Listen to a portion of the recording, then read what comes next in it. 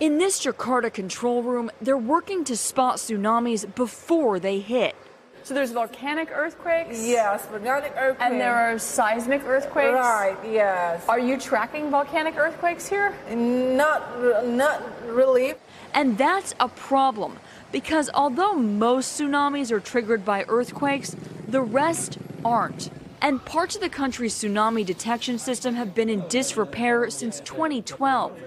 Last week's deadly wave that killed more than 400 was blamed on Anak Krakatoa, an erupting volcano which partially collapsed, triggering an underwater landslide that sparked the tsunami.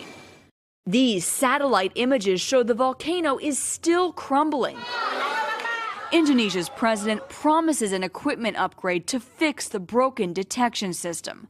Vital, since the region sits on the so-called Ring of Fire, an area of underwater volcanoes around the edges of the Pacific Ocean.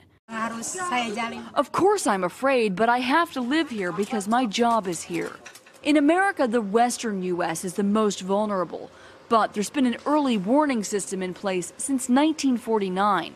There's better maintenance and there's better public education about what to do when you get a warning, and there's more infrastructure to deliver the warnings. Meanwhile, Indonesia waits, hoping next time there's a natural disaster, they'll get a warning sign.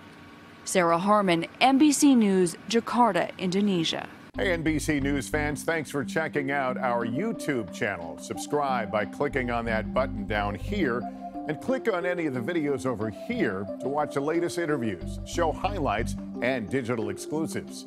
Thanks for watching.